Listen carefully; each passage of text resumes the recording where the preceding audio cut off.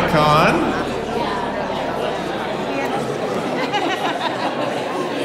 If you will remain standing for the reading of God's Word. Well, I never did theater in high school, but after that costume change, if you did, I respect you. I literally finished and I was like, okay, I'm good to go. And I was like, my face mic! So it's back there, so. Alrighty, well, if I've not met you yet, my name is Josh. I serve as the lead pastor here at Icon, and it is a joy to be with you today. And Easter Sunday is one of those rare Sundays where I just get to go for it. And so we're going to get into it today. So our scripture reading for today comes out of Mark 15, starting in verse 42. And when evening had come, since it was the day of preparation, that is, the day before the Sabbath, Joseph of Arimathea, a respected member of the council, who was also himself looking for the kingdom of God, took courage and went to Pilate and asked for the body of Jesus. Pilate was surprised to hear that he should have already died, and summoning the centurion, he asked him whether he was already dead. And when he learned from the centurion that Jesus was dead, he granted the corpse to Joseph. And Joseph brought a linen shroud, and taking him down, wrapped him in the linen shroud, and laid him in a tomb that had been cut out of the rock. And he rolled a stone against the entrance of the tomb. Mary Magdalene and Mary, the mother of Jesus, saw where he was laid. When the Sabbath was past, Mary Magdalene, Mary, the mother of Jesus, and Salome bought spices so that they might go and anoint the body of Jesus. And very early, on the first day of the week, when the sun had risen, they went to the tomb, and they were saying to one another, "Who will roll away the stone for us from the entrance of the tomb?" And looking up, they saw the stone had been rolled back. It was very large. And entering the tomb, they saw a young man sitting on the right side, dressed in a white robe, and they were alarmed. And he said to them, "Do not be alarmed. You seek Jesus of Nazareth, who was crucified. He has risen. He is not here. See the place where they laid him. But go, tell his disciples and Peter that he is going before you to Galilee. There you will see him, just as he told you." And they went out and fled from the tomb, for trembling and astonishment had seized them. And they said nothing to anyone, for they were afraid. This is the word of the Lord. You may be seated. Let's pray.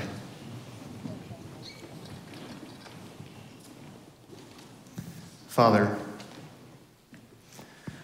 I just want to pause right now. I know myself, and I know so many of my friends here have had a busy morning. Getting things ready, getting the kids ready, getting in the car, compiling everything we need to do in order to come to a service. And I just want to pause right now and thank you for your resurrected Son, Jesus Christ. We'll explore so much of what that means for us today, but we just want to start off in praise. Thank you that your Son could not be held by death. And I pray that today, as we explore some of the big realities and implications of what that means for us, God, I pray that you would give us astonishment. I pray that you would seize us with a sense of wonder and awe and even a joyful trembling at all that it means for Jesus Christ to be raised from the dead. And so, Father, in that, would you unite your power with my weak words and give us a sense of awe this morning. In Jesus' name, amen. Jesus has risen from the dead. Let's open with a relevant and understandable question. What in the world are we to do with a sentence like that? Jesus has risen from the dead. Well, friends, in dealing with a sentence like that, it's important to remember how words can only be heard within the framework that we already have. Words, this is an obvious statement, are placed in sentences.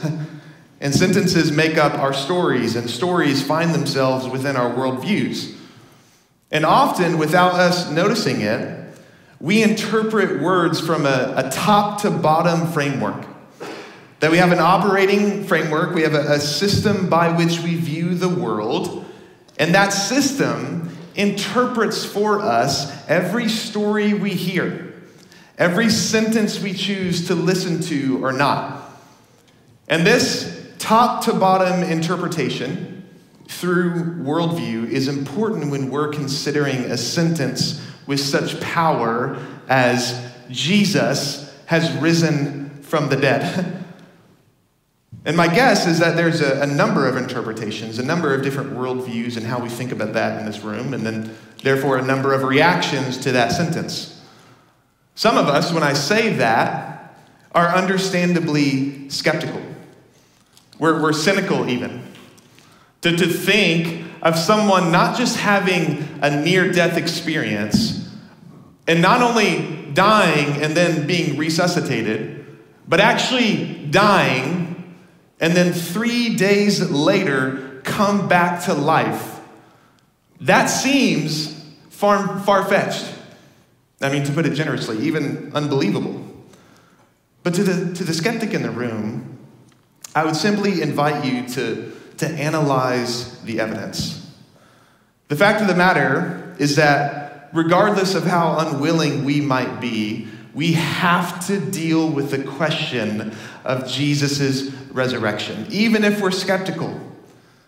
There's no denying it. Our world has certainly turned secular beyond what sociologists would have even predicted 10 years ago. We live in a secular society, but our secular society is still operating off of the fruits of Christianity. Every impulse for justice that you have, every reaction that gives priority to love is all an inheritance from the line of Christianity. Our society wants the kingdom of God without its king. And so living in a society that is so dependent, even in its fierce secularism, on Christianity, I believe it requires you to do the investigative work of what happened to make Christianity take off. Since you live in the benefits of what Christianity brings, it's honestly dishonest to live life never considering why Christianity even began in the first place and took off.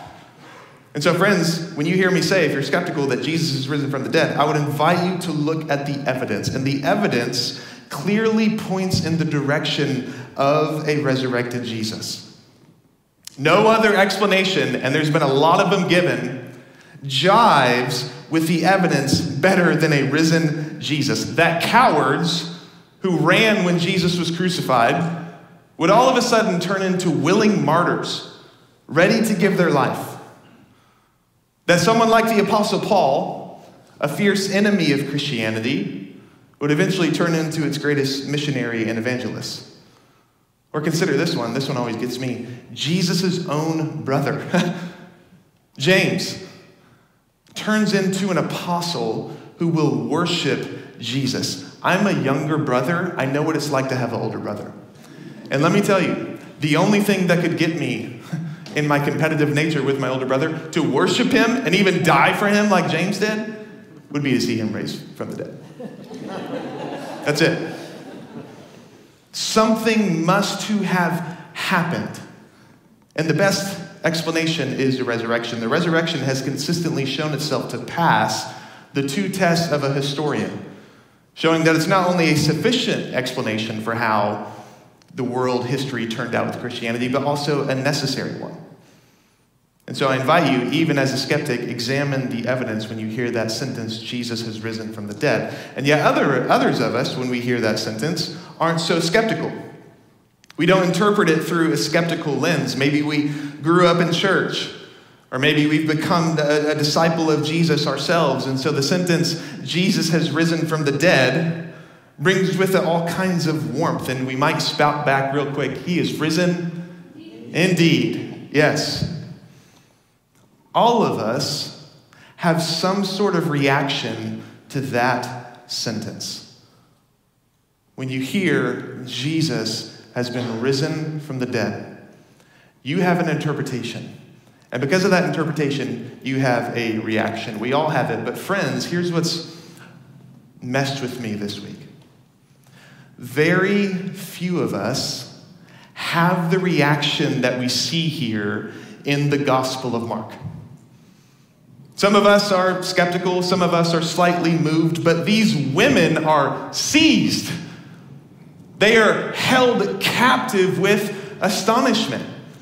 And that's the reason I love this account of the resurrection. It doesn't play around or speak nicely about a cold spring morning where the women were pleasantly surprised that their once dead Savior is now alive. No, to these first eyewitnesses, the resurrection was something that seized them with astonishment. They were simply going about their business, paying homage to their dead leader, giving the body the dignity of spices to anoint the body so it's not degraded into the stench of death. And to them, it was just another day in the sad reality that they had been forced into because of the crucifixion and death of Jesus. In other words, they were not expecting this. And so the moment that it became clear to them, the moment that the resurrection of Jesus was announced to them by this angel, astonishment, trembling seized them. What could this mean? How could this be? The first time that sentence was spoken, Jesus has risen from the dead, the reaction wasn't a cute and kitschy, he is risen indeed. No, that sentence, when first spoken to these women, it went into their minds. It stirred up their imaginations. It enlivened their imagination. The transformative power and life-altering consequence hit these women like a ton of bricks, and they were astonished. They couldn't get over it. They were seized, and they had seen that everything must have changed. And my hope today, friends, is to help us recapture some of that astonishment together. Rather than another Easter holiday on the calendar, my hope is that we see together with fresh eyes what it means to say Jesus has risen from the dead. And so to recapture this astonishment, I want to do something really simple. This text that we read is kind of the thematic feel of our sermon today. We want to be gripped by trembling and joy and be seized by the astonishment of the resurrection. But what I want to do toward that end is actually go through together 3 implications of the resurrection of Jesus. And now these implications are, in many ways, Christianity 101. But if we really receive them and let them have their way with us, I believe we can walk out of this room with the same astonishment and even joyful trembling that these women had here. Okay? That's where we're headed. Take a breath with me real quick, because we're going to dive in. Implication number 1. Victory over death. The Apostle Paul makes clear this implication in 1 Corinthians. He says this in 1 Corinthians 15. Death is swallowed up in victory. Oh, death, where is your victory? Oh, death, where is your sting? The sting of death is sin, and the power of sin is the law. But thanks be to God who gives us the victory through our Lord Jesus Christ. The announcement of the resurrection of Jesus is, this is obvious, an announcement of the victory over death. Jesus has won the war. Now, victory over death, if I'm completely honest with you, I find it a strangely hard thing to preach.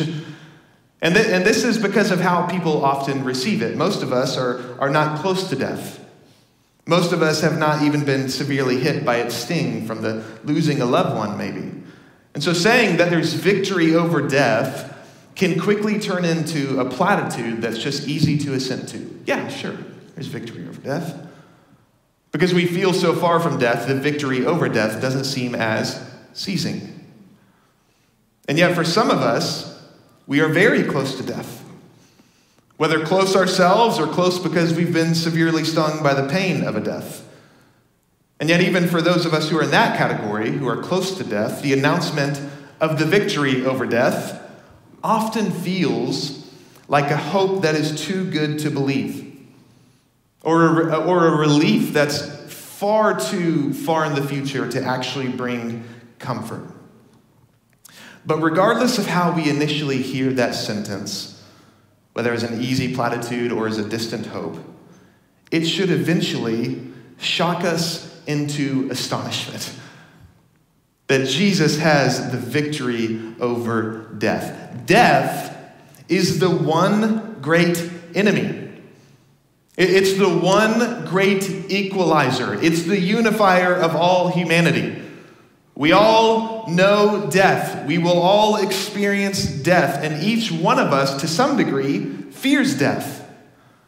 But despite its universal experience, we should know something important. Death is not natural. Death is not natural. In the Christian worldview, death is an invader. It's an intruder upon God's good world, that in the beginning, the world God had made and the reality that he had constructed was ruled by life. We were meant to live with God and with each other in indestructible life. The human experience was not meant to be touched by death. And yet, at the entrance of sin into the world, death came rushing into every person's experience. An intruder has taken over the world, and so now death has become the universal human experience. Have you ever sat down and considered the weight to think of that? That death is the norm. In our sinful, fallen world, death is normal. That's a weighty thing to consider, friend.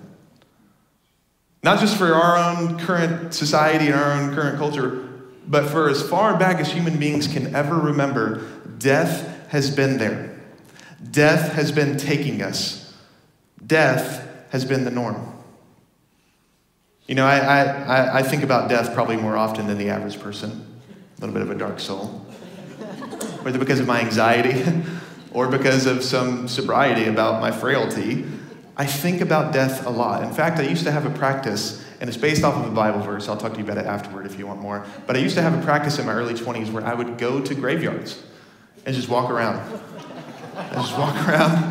And look at the headstones. Not because I was a creep, but because at that time, at 21, I wanted to see, oh, that person was 21. That person was 23. That person was 25. And it always struck me, walking around those graveyards, being shocked at how normal death was for all of human history. This is just what we do. We live lives, some long, some short. And then eventually our body gives out and we get planted in the ground. That's been the story, the narrative of human existence for literally as far back as we can remember. And yet, in that ruling world of death, in comes the resurrection of Jesus. And the storyline, the entire direction of the story gets flipped on its head. Of course, death today is still an inevitable experience for us, at least right now, but the experience itself has changed. Because of the resurrection, the finality of death has changed. No longer is death final. No longer is it absolute. But rather, Jesus has overcome the finality of death in his own person and promised that he will bring that same relief to us. The absolute nature of death has been taken away from it. And Jesus now holds the keys of authority to determine the end of death itself. Listen to how the Apostle John speaks of this in the book of Revelation. Jesus, speaking to John, says this: "Fear not, I am the first and the last and the living one. I died, and behold, I am alive forevermore. And I have the keys of death and Hades." Do you hear the change in what Jesus says? He is alive forevermore. Death is no longer final, but is actually limited by Jesus. Death cannot touch him any longer. But not only that, Jesus says that he has the keys to death, which means that he has the authority. He holds the authority of when to release us from death. That he has the authority to unlock that cell. I've shared this in the past, but I've been to jail twice in my life. And I can tell you, it's a different experience. It would be a different experience walking out of that cell because I'd paid my dues. Don't worry, it was just speeding tickets. To be able to walk out of that cell and be free, it would be different for me to walk out of that cell and to have the keys, to be able to go around and say, here you go, here you go. That's an authoritative stance, and that's what Jesus is saying here, that he has the authority. Not only has he walked out of the cell of death, but he now holds the keys in order to free who he likes. Jesus has handed the authoritative keys in order to determine how death will operate, and more importantly, how long death will last. In his victory, he has determined that death will no longer be permanent, but rather there will come a day where he will place into our experience the same resurrection he himself has had. Jesus has a victory over death, and that should seize us with astonishment. Implication number 2. Sins are actually forgiven. Again, here's the Apostle Paul in 1 Corinthians. He says this in 1 Corinthians 15. And if Christ has not been raised, then our preaching is in vain, and your faith is in vain. We're even found to be misrepresenting God. If Christ has not been raised, your faith is futile, and you are still in your sins. Summarize that thought. A dead Savior is no Savior at all. Now, why is this true? A dead Savior is no Savior at all precisely because of the connection between sin and between death. Sin and death are intimately related, and the scriptures show that sin comes first and then actually brings death. Like I said in my last point, that sin came into the world and then death followed. And in many ways, death is the great weapon of sin. That sin is a tyrant that rules over humanity, and its greatest weapon is its greatest consequence, death. Now, as we explored on Friday during our Good Friday service, obviously the cross of Jesus Christ is all about him dealing with our sin. In the cross, Jesus pays the price for our sin, taking our place. He overcomes the power of sin by absorbing it himself and deals a decisive blow to the power of sin. We can look at the cross and we can see that. But how could we ever say that Jesus has dealt with sin and overcome it if he never removes its greatest weapon, death? If Jesus cannot overcome the weapon of sin, which is death, how can we say he overcame sin at all? A dead Savior is no Savior at all. But in the resurrection of Christ, the final claim of Jesus that it is finished is given complete credibility. We can know that Jesus has finally dealt with your sin, has finally dealt with your guilt precisely because he proves it in overcoming its greatest weapon in death. As the Dutch theologian Herman Bavinck says, listen to this is so good. In Jesus' exaltation, he completes the building for which in his death he laid the foundation. The resurrection of Christ is the amen of the Father upon the it is finished of the Son. Friends, the resurrection is the demonstrable proof that the check Jesus wrote in the cross has fully cleared.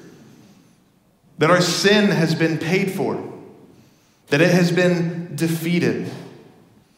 And this is part of the reason why it's so critical for us as Christians to take the resurrection literally. Without it, we don't have any hope. That's what Paul says. You are still in your sins. Not only that, you're misrepresenting God. You're even in worse trouble. We got to see that Christ was raised from the dead literally. Otherwise, you're here for no point at all.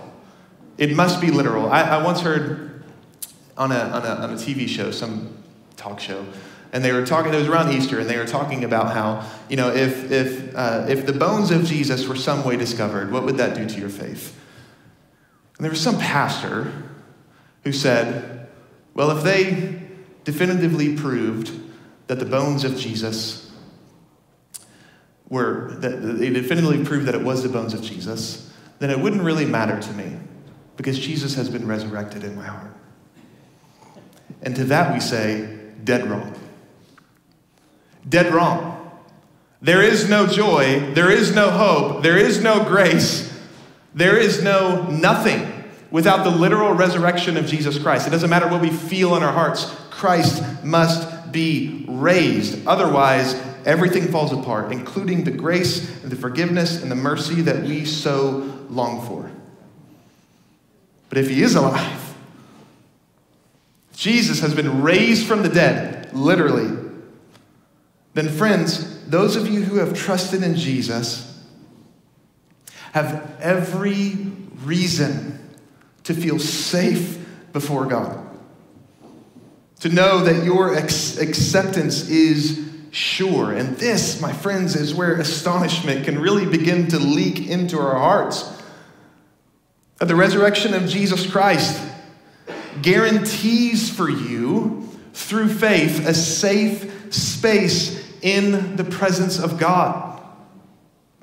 No more fear, no more shame, no more guilt, but rather the freedom of running to a Father who loves you, who receives you, who wants you. Friend, because of the resurrection of Christ, you can believe with complete sincerity and in all truth that God takes your side. Does that not astonish anybody else? That though you've sinned against him, though you've run so far from him, that because of the blood of Jesus that's shown to be enough through the resurrection of Christ, you can have confidence before God. I think of this scene in Zechariah. And Zechariah the prophet is seeing this vision of the courtroom of heaven. And he sees Joshua, the high priest, standing before God in filthy rags. And someone's there, someone else. The vision shows Satan standing before God next to Joshua, accusing Joshua of what he has done. And does his accusations, are they true? Probably, yeah. But does God receive them? How does God respond in that vision? He says, with nothing towards Joshua about his own guilt, he says to the accuser, "The Lord rebuke you. Is this not a brand that I've plucked from the fire?" God himself becomes the defender of the guilty. God himself becomes the defender of the dirty. And that's available for you today. You can have, because of the resurrection of Jesus, you can have every reason, every expectation that you will be received by God. That should astonish us, friends. That should seize us with joy. There's nothing that can hold you back from God. There's nothing that can send you from his presence. That should seize us with joy. Third and final implication of the resurrection, that hope is real. Listen to this from 1 Peter 1. Blessed be the God and Father of our Lord Jesus Christ. According to his great mercy, he has caused us to be born again to a living hope through the resurrection of Jesus Christ from the dead, to an inheritance that is imperishable, undefiled, and unfading. Our final implication is that because of the resurrection of Christ, we are awakened, we are raised even to a hope of inheritance. And what that means for us is that because of the resurrection of Christ, for the believer, the best is always yet to come. You can always expect your life when it ends and in your future to be good. You do not have to fear, but you can actually have hope. Now, hope at times is difficult, but it is the most natural disposition when we consider the resurrection. When we think about the resurrection and we think about the inheritance that we've now been given through the resurrection, we can consider questions like, is the world meaningless? And we can say, no, Christ has been raised. We can look at questions like, is my life going somewhere? And we can say, yes, Christ has been raised and will take me up with him. Is there a satisfying ending to the desperate story of humanity? Yes, Christ has been raised. To the believer, we can always answer these existential and nagging questions with hope because of the resurrection of Jesus. The world in its destruction and chaos will eventually have a satisfying ending. And the satisfying ending, the hope that we should all have as Christians, is what Peter calls an inheritance. That God will bring us into something that is beautiful and wonderful and give us something that will satisfy our souls forever. He will bring us out of this cold, dark existence and recreate the world full of beauty and joy. You can expect that. You can look forward to that. You know, here's an illustration. So yesterday, there's a Walmart in Factoria that is closing down. Anybody else go to this? Yes, you did. That's right. Let me finish the illustration. You won't go. I waited in line yesterday for a solid hour and 20 minutes, maybe an hour. Maybe it's bigger in my mind. And it was really cold, but I went because everything was 75% off at this Walmart. And we've been thinking about getting a new TV. Of course, I'm going to go, And so I'm waiting in line, I'm playing Candy Crush, and I'm kind of working on this sermon on my phone, and just waiting and standing in the cold and just man, this better be worth it. I want that TV so bad. And I get in there, and the only relief is that it's warm. Everything picked through. Everything. To where it was so picked through that I went in with the expectation of a new TV, but I walked around for so long trying to find something that I was so desperate that I looked and I said, oh my gosh, there's ant traps. We need those. we have some ants. This is a win. Oh gosh, the expectation was drastically lowered once I went in there. But it was warmer than it was staying in the cold, that's for sure. And I wonder if that's how we think of our destiny with God eventually. That it's going to be slightly better. God will take us out of this cold existence where death and dying still exist, and he'll bring us into the warmth of life forevermore. But is it really going to be what we expect? Is it really going to be what we want? Yes, friends. The inheritance, what we will get as Christians, won't just be slightly better than what we now experience. It will be an inheritance, as Peter describes it, that is imperishable. No shelf life. No threat of losing it. It will be undefiled. Nothing can taint it. Everything about it is good, is pure, is lovely, is beautiful. It will be unfading, meaning unending. It won't be an inheritance or an experience that's eventually going to sputter out. But rather, the hopeful inheritance that we have as Christians is something that supplies itself. We won't have to keep it up or keep it going. We will experience it forever, and it will never decline from our taking of it. That is a wonderful future to look forward to. That will not let us down. All, friends, because of the resurrection of Christ. We've been born again. We've been awakened to a living hope to look forward to. So Christ has overcome death. Victory has come. You can be assured of your forgiveness in Christ because Jesus was raised from the dead. And you can look forward to a wonderful future, a great inheritance that is worth hoping for. That should seize our souls, friends. How are we to respond to something so wonderful, so glorious? There's many different ways. We might just be filled with confidence, which is good. Child of God, you should stand in confidence before him, without a doubt. You should have joy. You should have a sense of peace. But most of all, in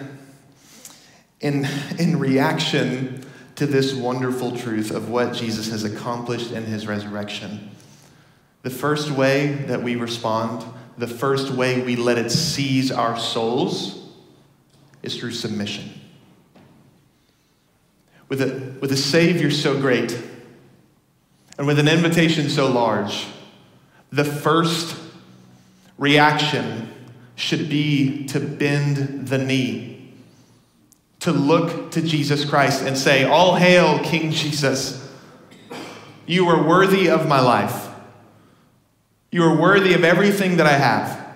And when you do that, you can begin to see the beauty of Christ. I once read of this illustration of an artist who created a wonderful statue, and it was complex and beautiful. There was so much in it, and people would come to see this statue, and they would come to all different angles and try to get a different view on this wonderful statue. And eventually, the artist gave an interview, and he was asked, "How do you view the statue?"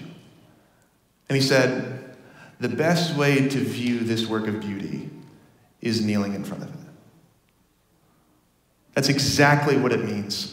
That's exactly how we look at the beauty of Jesus Christ and his resurrected power. The best way to see it is to kneel before him. And after that, there's all kinds of confidence and joy and peace, but first we must kneel, because in the Christian worldview, what naturally follows that initial sentence, "Jesus has risen from the dead," is another short sentence, that Jesus is Lord. Because of the resurrection, every knee will bow.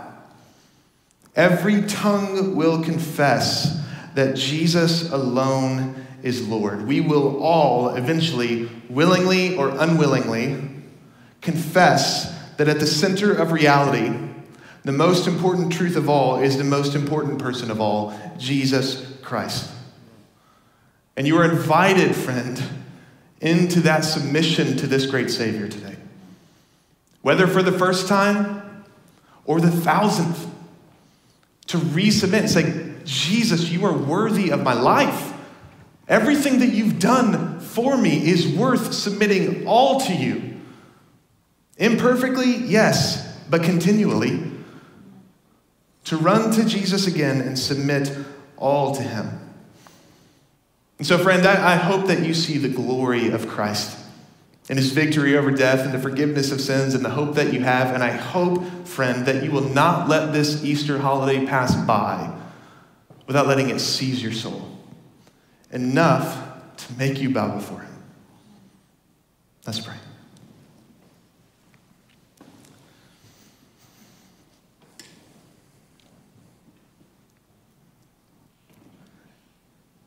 Jesus,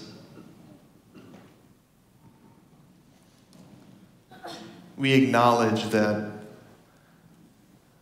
the most important reality is you, the most important person. That at your resurrection, the story of human history turned. And now, as we will celebrate just 40 days from now, you have been ascended into the heavens. And right now you reign, you rule, even in ways we might not see. You are running this world, and you are bending the arc of history to land at that great confession, that you alone are Lord. So, Father, I pray that you would glorify your Son in our hearts, that we would see the beauty and the power of the resurrection, that it's not just routine. God forbid it is not cute and kitschy. It seizes us with astonishment to tremble before someone who's so great and yet so loving. God, give us the grace to submit to your Son, for there we first and best see his great beauty. Give us faith in this way.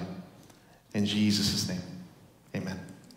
This teaching was recorded as part of our current sermon series at Icon Church. During our weekly gatherings, we move from the teaching to a time of response. While we recognize it may be hard to capture that as you listen online, we encourage you to take a moment to reflect on and respond to what the Spirit might be telling you in response to what you've heard. For more resources and to find out how you can join with us in gathering on Sundays, visit iconchurch.org. And as we say each week, Christ is all, and we are His.